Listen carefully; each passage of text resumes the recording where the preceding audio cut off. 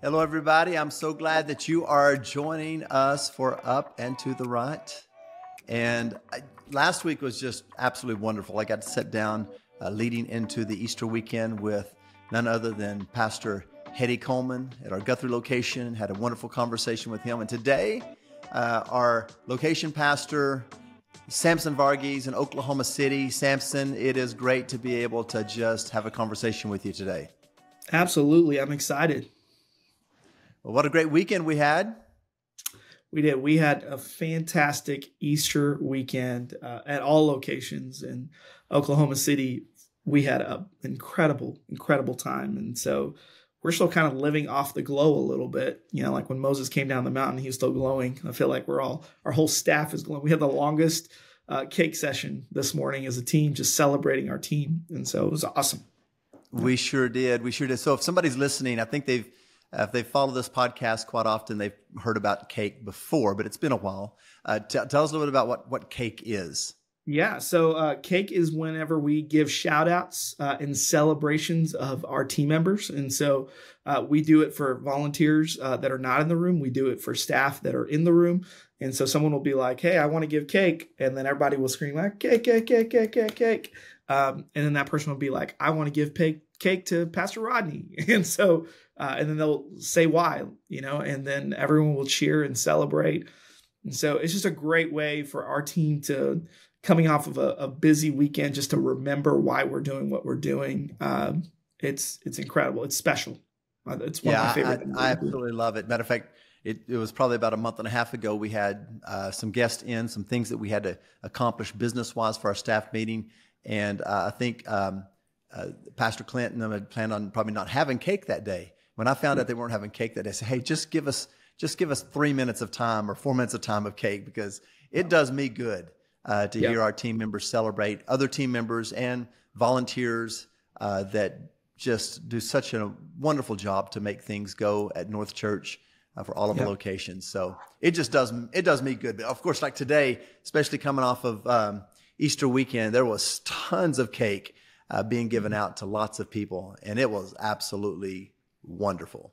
Yeah, I think we went for like an hour. Like staff meeting was long today, and it was just all cake, so it was great. Now, and some people might not understand exactly. You cannot fully appreciate it unless you actually are in the room experiencing it. And anybody, I've had other pastors when we have our overseers in that pastor great churches come in. Business leaders come in. Anybody that comes from the outside and experience that, every single time they always tell me that was great. Yeah. And I think it's one of those things that is part of the culture of our staff now. I've been doing this for several years. And of course, it was Pastor Hetty that introduced it to us. And it's been just a wonderful thing. Yeah, it's a culture setter for sure. Yeah. Yeah. So, you mentioned this weekend, obviously it's great for the whole church around the world. What happened. I heard great reports from other pastors, but as far as North Church, just a great time. A lot of lives that obviously you got your numbers, which really are going to be about 2 to almost 3 times what we normally have just on people that show up. People could be far from God, people who, de-churched, or people who call North Church home but don't regularly attend, but they kind of all show up that day. And it's just a very powerful time. And then, of course, the experiences. I'm just hearing reports from our locations, and I know where I was in Oklahoma City on the stage, that it was just a powerful, powerful experience. It was. At least I felt that. Yeah, it was incredible. I mean, so many people, like if you were out while the sermon was going on, if you were out in the lobby and you were just kind of peeking in, you could see people like as they're leaving the auditorium, right? Like they wiping tears away, like people at the altar. I was talking to one of our prayer team volunteers just actually this morning, and they were talking about how it was incredible, the people that came to the altar. And so just the response of people, it was like the Holy Spirit was moving. God was at work, because you don't have a move like that. And it's just, of course we do all that we do in preparation to that, but we don't get to do the hard stuff. The hard stuff is all the Holy Spirit. And so it was God. No, that's a good way to put it, Samson. Yeah. That is true. When it really boils down to it, where the rubber meets the road, it's really the work of the Holy Spirit in individual hearts and lives. Yeah. And so And I we tell you, Pastor, one of rejoice. my favorite things was actually last Tuesday, we had prayer meeting. And I was encouraging our team, our volunteers, our staff, our volunteers that put on Easter weekend, all the production, all that kind of stuff. They put in a ton of hours, and they're all volunteers. They're not paid staff. They're volunteers that do this. And I just encourage them, hey, if you can come to prayer meeting, I know you're here a lot of the nights of the week this week, getting ready for Easter, but if you can come to prayer meeting, and I don't know how many people came forward to put a name. We had Angie went up there during prayer meeting and said, hey, whoever you want to pray for, we'll commit to praying for them for like a month. And so just write a name down. And so I just saw so many people coming forward. I actually went forward. One of my son's friends from church, from school, and who, doesn't go to church. He's not a believer. His family's not Christian. They're actually Hindu. And he wanted to write down his friend's name as one of the names. And so we got to walk up and put that name down at the altar and pray over the name at the altar. And it might sound silly to some people. I'm tearing up as I think of it. It might sound silly to some people, but it's not. It's incredible. There were people like that bringing their sons' names, their children's names up to the altar. And people got saved this weekend and came to know Jesus. And that's somebody's son. Somebody was praying like that for that person. And that prayer meeting, if you don't show up to prayer meeting, you just got to come to a prayer meeting one time, because, man, that's the heart of what we do. And so it was incredible. That was one of my favorite things in preparation for Easter weekend. So No, I agree with you. And I know I took up actually 8 names I wrote down on that card for me to turn in. I think that they said that there was almost 160 or so names that were turned in thereabout for prayer, just right there on the spot. And and I believe that there was many of those that showed up for church, seeds were planted, lives were changed because of the prayers, because prayer is the key to everything we do. Is literally what we're doing. We're calling out to God in prayer. We're saying, God, you see our efforts, and you see our time, and you see our energy, and you see us. But God, we can't do this without you. That's what praying is. It's saying, God, we have to have you to change hearts and lives. Yeah. You have to be the one that removes the veil. This weekend was talking about the veil being torn in two, and one of those verses toward the end is like the veil off of our individual hearts, lives, minds has to be removed. And that's the work of God, not the work of man. Absolutely. And praise report, his friend showed up to church on Saturday. So prayer works. Yeah. Yes, it does. Yeah. Those seeds are planted. Yeah. God's word does not return void. That's incredible. Yeah. Yeah. So you talk a little bit this weekend. You mentioned the production team. Obviously, tell everybody exactly what your role. You're one of the executive pastors overall, all of North Church. The other one is Pastor Clint, and Pastor Clint, his functioning role is operations pastor, but that includes everything from facilities to finance to groups to host team, and there's a lot of other things. He's over kind of our location pastors too, and we all wear multiple hats. We're not just locked into our job description. But tell us a little bit about what you do, your role as an executive pastor. Yeah. So my role really has to do with the experiences. So weekend experiences, kids ministry, student ministry. And so I get the privilege to help oversee, guide all of those areas. And particularly with the weekend experiences, it's getting our team ready and all of the creative elements that goes into that.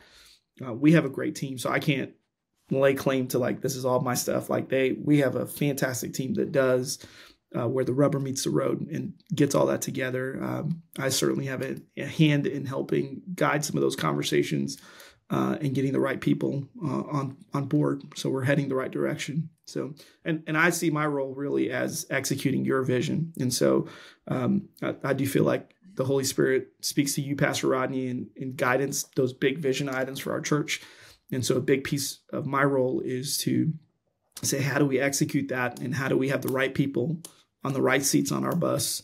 So we're headed in the right direction. Yeah. I want everybody to understand that's listening right now, when they say execute my vision, when it comes into the weekend, it's not that I'm saying, hey, here's what I want, go do this. It's really the issue of your team, you and the team understand my heart, the ultimate vision of what we have as a church. I remember oftentimes y'all over the years, you've stopped asking me the question so much like, hey, what are you going to be, really diving into over Easter, and then the production fitting around that. And I begin to tell y'all over the time, hey, you guys, what we got to accomplish that weekend. It's about lifting up Jesus, his resurrection, what happened on the cross of Calvary there. And then you guys begin to put together the pieces of that, what it could be. And then y'all begin to bring to me. And then I begin to shape the message around, what you guys put together. And and then this year was none less than just absolutely amazing. Every part from the time, we started with Sawyer and Amy on stage, kind of leading into service time, all the way up until the experience started, all the way to the end, was just absolutely powerful. Oh, absolutely. Yeah. If I can give you guys just a sneak peek into kind of how we process this, one of the things that we did at the beginning of this year, every time we have a big weekend, Easter, Christmas, that kind of thing, we start off with kind of a creative session, brainstorming session as a creative team.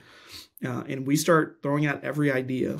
So we're not limiting ourselves on budget. We're not limiting ourselves on, is that going to be too hard? Is it going to require too many people? We're not right now. We're just saying, hey, we're going to brainstorm everything. Everything's going to be thrown on a whiteboard, all the ideas. Everybody gets a sticky note. We throw sticky notes on the wall. And Pastor Farah, her title is worship pastor, but she has a huge hand in leading our creative production team. And she helps navigate that for us. And so she helps guide those conversations. And then what we hope to do from that is put together, we call it a slide deck or a presentation, and we bring that to you, Pastor Rodney, and we'll present what we think Easter is going to look like. And so some of those crazy ideas that we have about, hey, we want to bring in this big sheet, like this big scrim, and put it up and then have it drop at this time. And we want to have the video be like this, or do this creative element, or tell this story. And we present that to you, and it's done in a very professional way. It's just like any other creative studio would do it. So we present and we pitch in a very professional way. We have team members come in. Think of it like a very small, like when Apple makes an announcement. It's kind of like that kind of a presentation.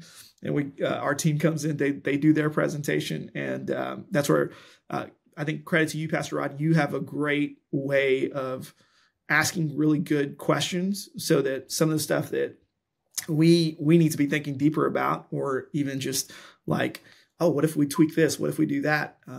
Really helps kind of guide from there the direction we go. And so that really sets the direction, the vision of what Easter is going to look like. So, Easter, you might think you just kind of poof, it just happened. But really, those elements were being worked on from the beginning of 2024. Some of those elements, conversations were happening at the end of 2023. And so there's a lot of things that go into that. Yeah, well, the first conversation I had with you guys actually went back into the fall in regards to kind of the preparation. Of course, when the calendar year turns over, then it's like, oh, you hit the ground running, especially this year because Easter was earlier on the calendar than it normally is. And so, which people wonder, like, why is that? People say, why does Easter change every year?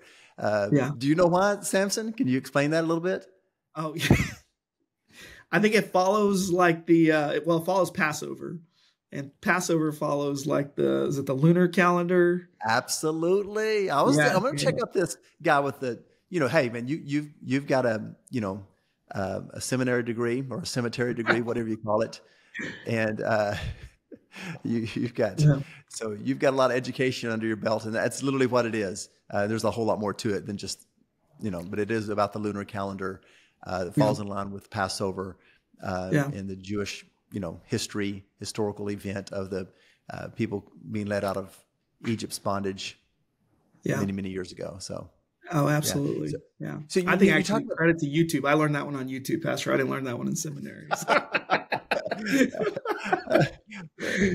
so you talk about all that went into, and I'm impressed with the excellence with which you guys deliver each and every time, and I'm moved by the sheer number of hours, prayers, intentionality, editing.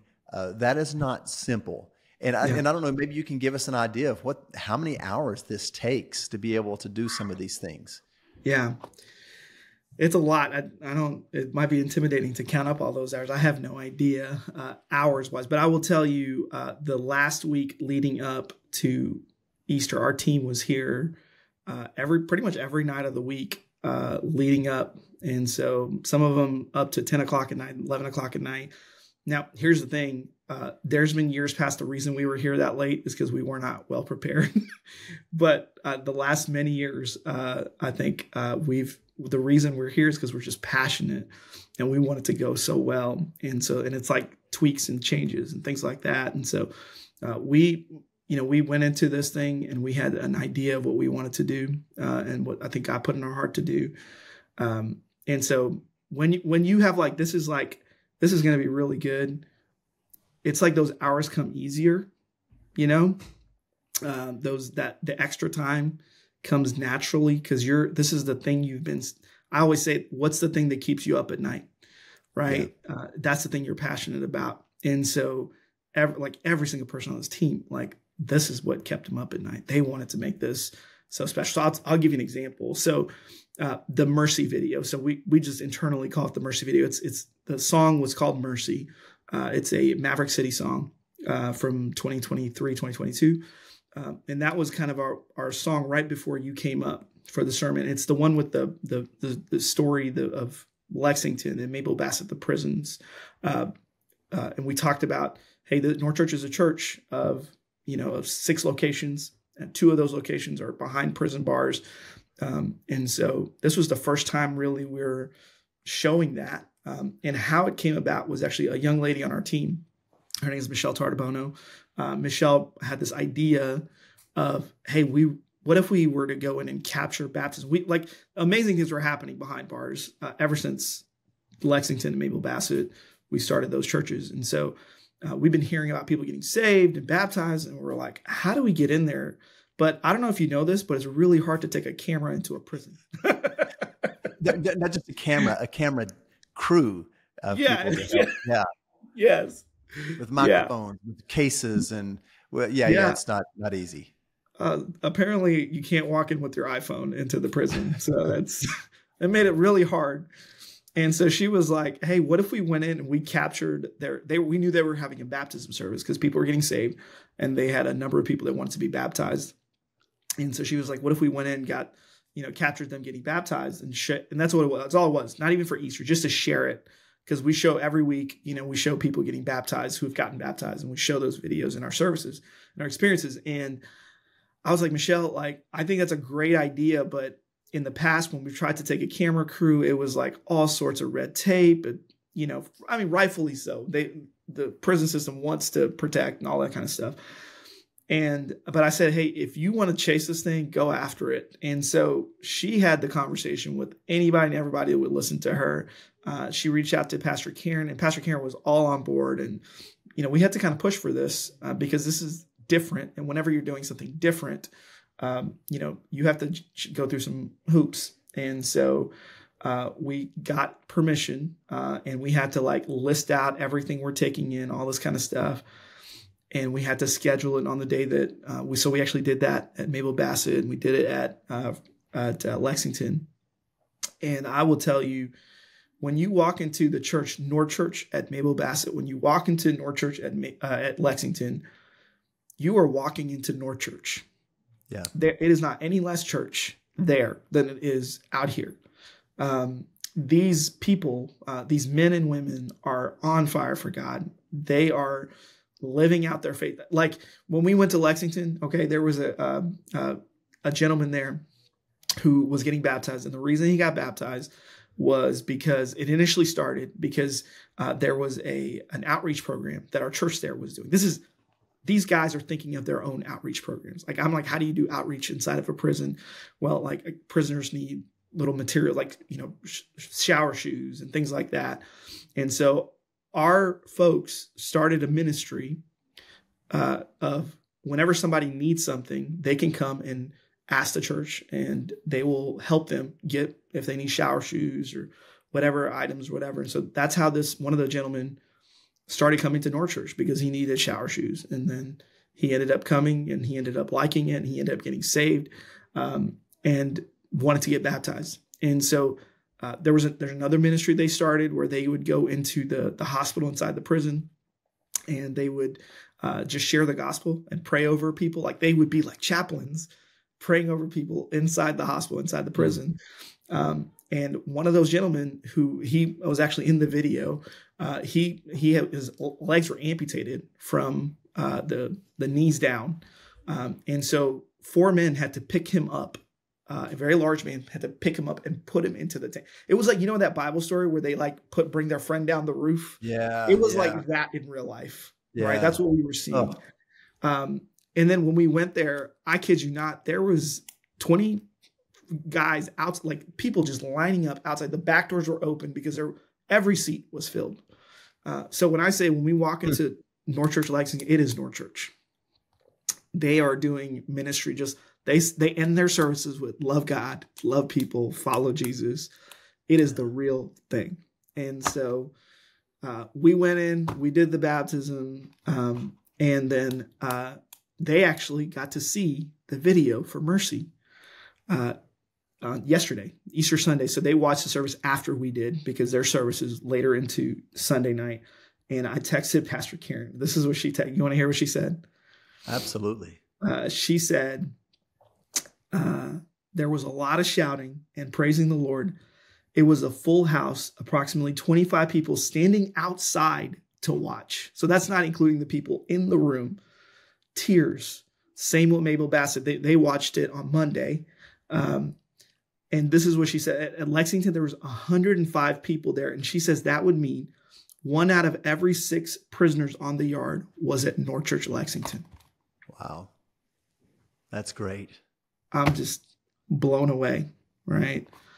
And so that video, like just all the work that went into that, the life change that we got to capture in that moment, our team members editing, re-editing, because it is incalculable, like what went into that.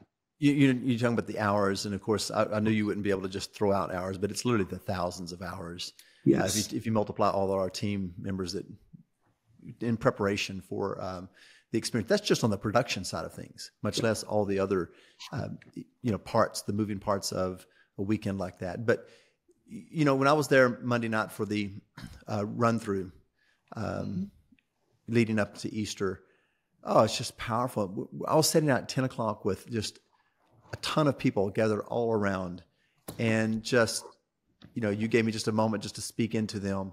And it was just so powerful and moving for me to be able to look around the room and know that all of these individuals, except for just a handful of those that are on church staff, everybody else is going to go do a full-time job tomorrow. They're going to be working all day.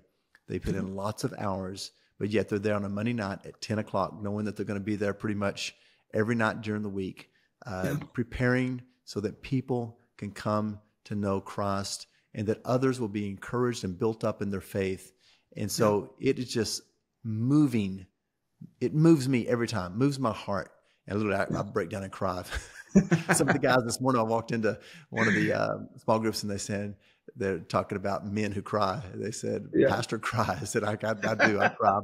I'm a crier. I can be mean though too. Pastor, can I ask you a question? Okay. So when you spoke that Monday night, you shared from Deuteronomy, which is what we're reading from, but you shared, it was a verse and it was heart and soul. You said, do this with all your heart, all your soul. Can I ask kind of where that came from? because I felt like after you said that, I was reading through Deuteronomy. Every time it was like every other chapter was heart and soul, heart and soul, heart and soul. And it was like kind of like what we kept as a team, just being reminded of heart and soul, everything we're doing, heart and soul. Where did that come from? Well, it came from the Bible. But for me, there's sometimes I've given my life to reading the Word. I can't tell you how many times I've read through the Bible now over the years. And this year I've committed to going through the Bible 3 times. Yeah. And I mean, from cover to cover 3 times. And I haven't done that in several years. I've done it multiple times, but I've committed this year to do that.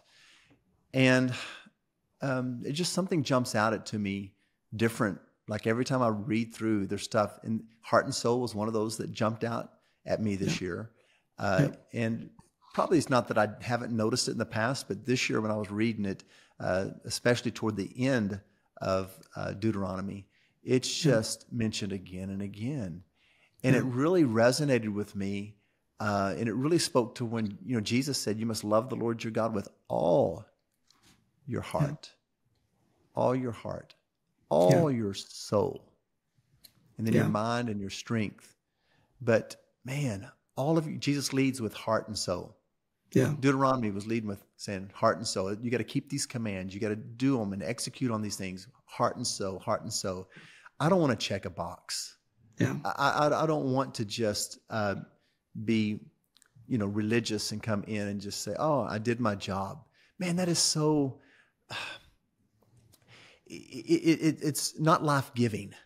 Yeah. But when something's done heart and soul, it's just filled with joy. It's filled with excitement. It's filled with meaning. It's filled with a sense of purpose. It's filled with stuff that really matters in life. Yeah. I don't want, and out of that, if we do that heart and soul, live God's word, worship, preach that way, everything, then I think it just spills over into our relationships with people too. Yeah. And it's what it should be. Our vertical relationship with God, and then your horizontal relationship with man. And then it spills over into your marriage, and you'll be able to be heart and soul in your marriage, with your children, with your staff that you work with, your peers and people over you, under you. And, I don't want to just go through the motion spiritually. I don't want to have a form of godliness and denying the power thereof that transforms us into the image of Christ. Yeah. And that can only happen when we truly give heart and soul to everything we do. Yeah. Yeah. So I did share that with the team, and I appreciated them, because what I enjoy about our team, and I just don't want us to lose that, is that I see on our staff and I see in our volunteers, so many of them that they really do give heart and soul. Yeah. And I just want to keep that focus, because it's so easy to allow busyness of life. It's so easy to allow the things to kind of, jade us. Because we don't have results like we want or see things like we want. No, I want to allow everything that I do flow out of my heart and soul for God, my love for Him, and then everything else will take care of. Jesus said, seek first the kingdom of God and His righteousness, and then everything else will fall into place. Yeah. Yeah. I think, it was such a good reminder for us that week, because as we're in that week, there's so many little details. And when you read Deuteronomy, there's like so many little minute things that, the priests had to do, the Levites had to do. There's so many tiny little rules, right? Guidelines that God had spelled out for them. And it's like God is reminding them, hey, you got to, even though it sounds like little technical things, you still got to do this with all your heart and soul. And it was like, that week, just getting ready, there were so many tiny little, minute little 1 degree type things that everybody had to do. But it was like, hey, if I don't do this with my heart and soul, then what's even the point, right? I think when I think about the times in my life, I'm like, right now, like I could say that I'm feeling tired, but I don't really feel tired. I feel like I'm like on cloud 9 right now, coming out of Easter. But the 2 things that I think make people tired, one is when they're doing too much because they feel like everything is on them. But I also think they also get tired when they're not doing enough.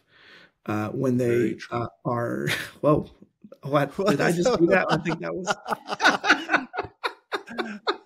How'd you Just pull that celebrating off? myself. Apparently, that brings out clouds or the balloons. Balloons. Yeah, but when you're I'm not waiting doing for enough, balloons on my end.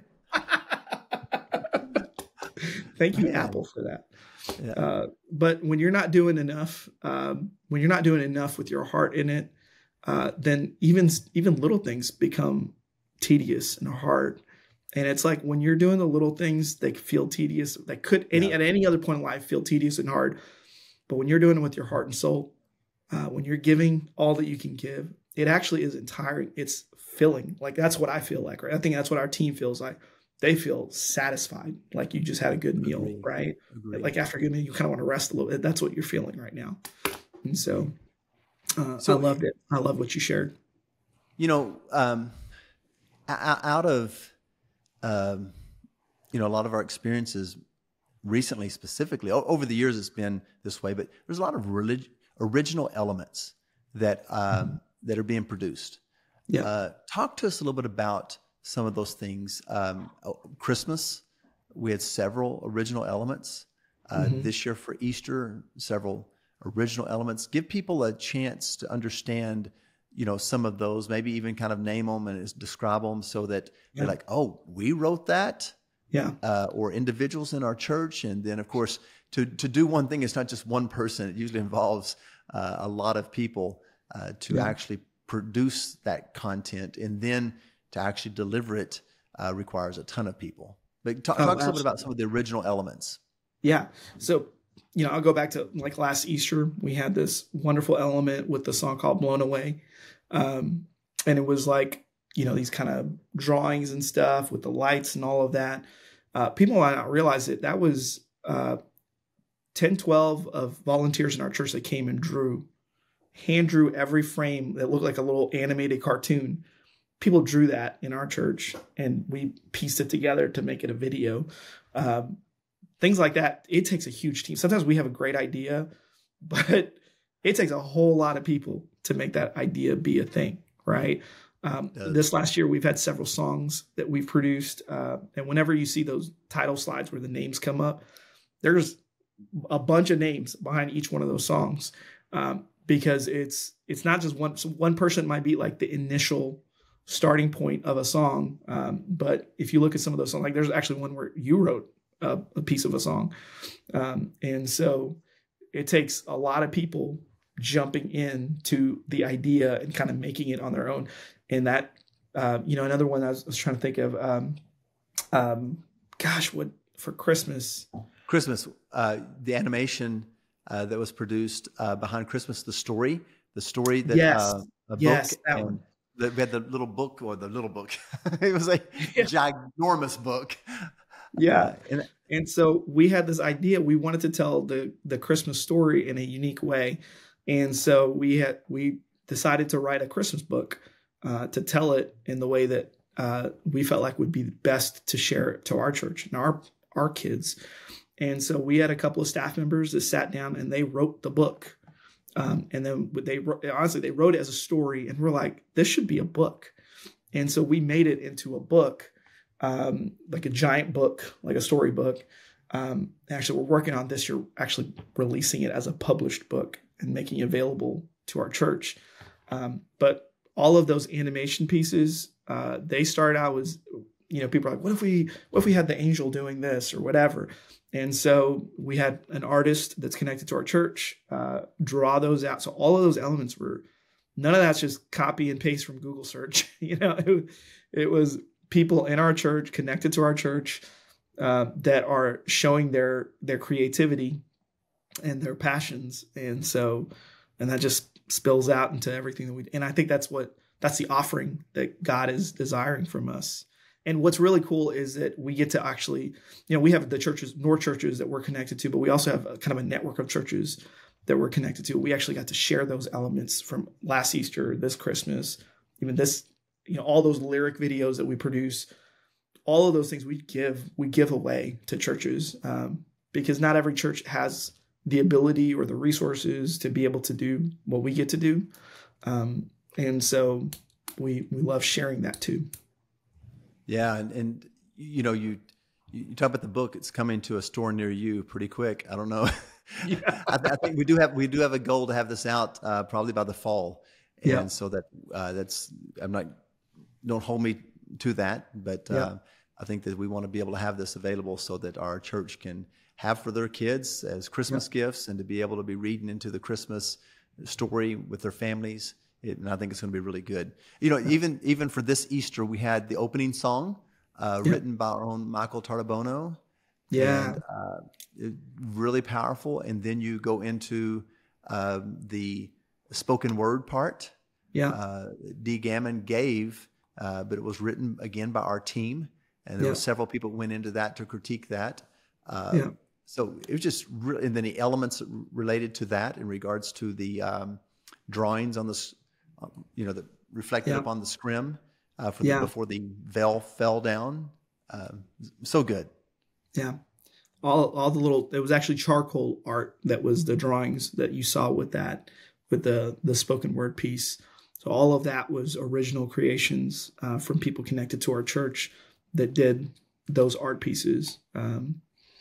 And so I think it's one of the coolest things that you get to do. If you think about like the way that the church historically has been like the way that people expressed art, and we get to participate a little in that. And so people who are artists and creatives, they get to express themselves in as worship to God. Worship is not just singing; it's our full expression of adoration to Jesus. And so they get to use our artwork to do that. And so those are people who do music and write songs and, create drawings and sketches and paintings, and all of that get to be a part of that. And people who are just creative at thinking and organizing, that's part of that too. Yeah. So many people, literally hundreds. I don't know how many volunteers. Maybe you have a grasp on how many volunteers went into this past weekend at our locations. But I mean, I would say comfortably maybe close to 600 plus volunteers. 600 plus. Yeah. Yeah. And it's just really, and I applaud all of them because we're specifically diving into the production, and I celebrate that. And of course, your journey here has been, I think you're the only one that's on full-time staff now that didn't come from within the church. Mm-hmm. You were one that we brought in just really to do video initially, and then we began to see, oh my goodness, he has a lot to offer. And then you went from there to kids, to groups, to a lot of different roles in the church to the position. And so, but let me just, when it comes to all the volunteers, we have tons with our next gen this weekend. Our host team that just really stepped up. Parking, egg hunt, all of those things were great. Could you just simply elaborate on that? Yeah. The teams that went into putting together, from parking people to greeting people, they play such an important role, because we know that people make the decision to come to it, to stay at a church within like the first 90 seconds of walking into a church. And so that means the parking person is the first person that determines if someone's going to come back or not, right? The host team, the people at cafe, the people at check-in for kids, they help make a decision for people. And so they play a vital role. So we don't minimize their job. And so our check-in team, kids ministry, I always tell our check-in team, our goal is we want to be Chick-fil-A, not TSA. Everybody has to check in. All right. Everybody has to bring their kids in. Oh, that's good. It's going to be busy, but I want it to feel like Chick-fil-A. I don't want it to feel like TSA. And so we want to create an atmosphere of just grace and kindness. And they did that this weekend at such a high level. You got to imagine, like Pastor said, you said like 3 times as much people showed up to church. Our building didn't get any bigger. Our parking lot didn't get any bigger. Our spaces didn't get any bigger. Like, we had to accommodate all of those people into 8 experiences. And so they had to work really hard to be able to be fun and flexible, bring people into, and that takes creativity too, of how we're going to do this. And so people in our church, they served like crazy. We had multiple people that said, hey, I'm just going to stay and serve on all day Saturday because I want to. I want to give in that capacity. I met an older lady at our church who is retired, just one of those like most graceful people you'll ever meet. I remember I saw her all day Saturday. Like, what are you doing? And she's like, oh, well, I wanted to help today. And so that was her goal, was just help all day with Saturday. The folks that put together the egg hunt, we make no qualms. The reason we do an egg hunt is not because we like egg hunts. Okay. We love families. We love people getting to hear about Jesus. And so, the reason we did it was because we wanted to give our people an opportunity to invite somebody to church. And so we just had a ton of new people, I think 40 plus new families just at OKC that showed up just on Saturday and Thursday for the egg hunts, that we get to build a relationship with and seeing them come to know Jesus. We had kids get saved in the elementary room. There was a call to salvation. So we got to talk to those parents about salvation and water baptism with their kids. I actually talked to a family. Their son is going to get baptized this Sunday. And the dad is excited because he's actually saying he wants to get baptized. So he's going to get baptized and then he wants to turn around and baptize his son after. And we're like, we're going to figure out a way to make that happen. Cause I think that's the coolest thing. And Absolutely. So entire families finding Jesus, that's what this is all about. And so those volunteers that gave, that's why they did what they did, because stories like that. So, yeah. So good. So good. This is just a great time. Tell us a little bit about, I know that we're going to wrap this thing up, but just want to talk to us about, you got baptism this coming up weekend. And I really encourage people, if you've not been baptized, do so. If you're a follower of Jesus Christ, what's stopping you? Yeah. What's stopping you? Is pride stopping you? Is, the idea that, when you were a kid, mom and dad baptized you, but really that was not your decision. Don't let it stop you, that you have decided to follow Christ, so be baptized. And so that's this weekend. It's going to be a great time. It's always fun to rejoice. I encourage people to hang around and watch those baptisms and celebrate with people. That you're celebrating. There's nothing that brings life like new birth in a family. And that's new birth physically and new birth spiritually. And we're the family of God. And so to celebrate children being born, of natural birth, and then people being born of spiritual birth is what it's all about, growing the kingdom. Yeah. But then next weekend, we got water baptism this coming weekend, and then we've got another special weekend. Tell us a little bit about that. Yeah, so we have after water baptism weekend, we have friends and family weekend. And that is an opportunity for you to bring your friends and family to church. And so this is really a great way to say, hey, maybe Easter was the first time you showed up to church, come back again, right? And we want to give you a reason to come back. We're going to make it fun. It's going to be like a fun party atmosphere. We're going to have, food and games and inflatables and a 360 camera that people really love. And so there's going to be a lot of fun elements to the service. And so I think the big thing, though, is that, if you're like, sometimes I think people, when they walk into church after they missed it for a while, it's like when you walk into the gym, after you haven't been in a while and you feel like everybody's looking at you. Pastor Rodney, you have no idea what this feels like. You're always at the gym, okay? But for the rest of us humans, okay, we walk in the gym and it feels like everybody's like looking at me, right? The truth is nobody's looking at you. Everybody's looking at themselves. That's why they got those mirrors at the gym, okay? Everybody's just staring at themselves. And so if you feel like, I missed it, don't worry about it. Just show back up. Nobody's looking at you, right? Everybody, if they see you, they're going to celebrate you. And friends and family, that's all it is. We want to make sure you feel like you're a friend, you're family when you walk into this place. And so that's the goal. We want you to walk in and hopefully bring somebody back with you. For those of you watching that you call North Church home, there's somebody you invited. Maybe they didn't come on Easter. Maybe this is another opportunity to say, hey, I know you didn't get to make it on for the egg hunt. Why don't you come for this thing, right? And so that's all we want to give you is an opportunity to invite somebody to come back.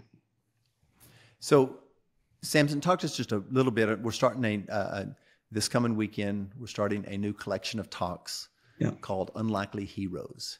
Yeah. And we're actually going to be diving into Joshua for the first couple of weeks as an unlikely hero. And then we're going to be going into, I think, Ruth, Esther, and Samuel. Yeah. So it's going to be really good over the next few weeks. Tell us about how we do our sermon messages and prep for our collection of talks as a church. Yeah. So all of our sermons, for the most part, come from our scripture reading. So all of our collection of talks come out of our scripture reading plan. It's one of my favorite things that we do because it makes it valuable when you're reading through scripture and you have questions. And then on Sunday, Pastor Rodney, you're like opening that up and you're dealing with that. Or like when you're talking about, the sacrifice and offerings and things like that from Deuteronomy, and I'm reading about that at my house. So that's part of the reason we do it that way. In fact, I have pastor friends that not just one recently I was talking to, and he was talking about how hard he has sometimes when he's doing his quiet time, because he's got his quiet time and he's got his, prep for his sermons and stuff that he's doing. And, I feel like, whenever I'm doing sermon prep or I'm getting ready for a talk, like my quiet time feeds into it. Like some of the best sermons or inspirations has come from my quiet time, weeks or months before I ever have to preach. Sometimes it's things that just in that week that and just as I'm reading and I'm studying on my own, in my quiet time, my alone time with God, that it's like, that's what I want you to share. And it takes the work out of sometimes of having to sit there and what do I want to talk about? And I think it's wonderful for our people because we have people in our small group. Whenever we talk to this, our small group talks through the message every single time we meet. And it's beautiful because all of our families are reading through the scripture plan.